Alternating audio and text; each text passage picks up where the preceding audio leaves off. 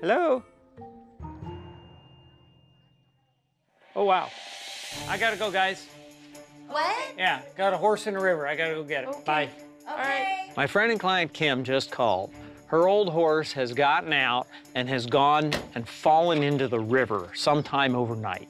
He's traveled down the river and he's now laying on the side of the river on the rocks. This is really abnormal. Horses do not lay in rivers on rocks.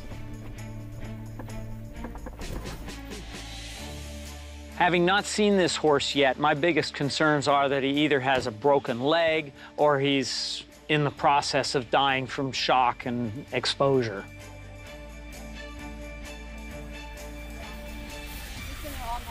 I'm looking down at this horse and he's laying on the ground and he's not moving. I don't know whether he's already dead or whether he's dying, but it's sure not a good thing to see. When I see him lying there like that, I mean, no movement, blood coming out of his hoofs. I just hope he makes it. Blood in the horse's hoof could be a sign of a serious injury.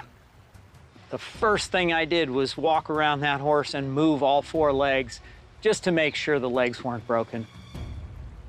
The horse is not alert.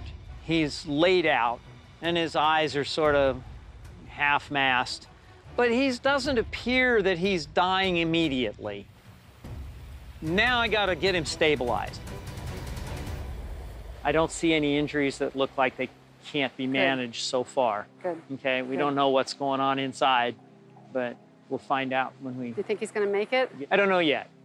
Horses don't lay down like this unless No. there's something really wrong, right? Yeah. I'm hoping that it's just shock and cold and exhaustion. I'm gonna get some fluids started to get him hydrated, and I'm gonna get him some mild tranquilizers so that he doesn't thrash around, but we gotta get him out of this creek. Do you have a backhoe? The neighbor here, he has a big skylift, and that that's super. should be our way out. That is so great. Okay, I mean, good. really lucky. Good. Okay, which is like, oh, wow, yes.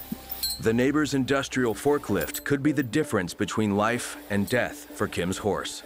I have a sling, which is designed to lift horses.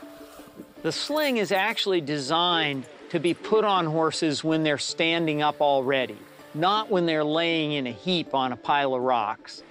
And so we couldn't get the sling on him in the normal position. Now, Scott must try to get Calypso safely into the sling. Oh! It looks like he's gonna slip out the back. If he falls out of that sling, he's gonna hurt himself fatally.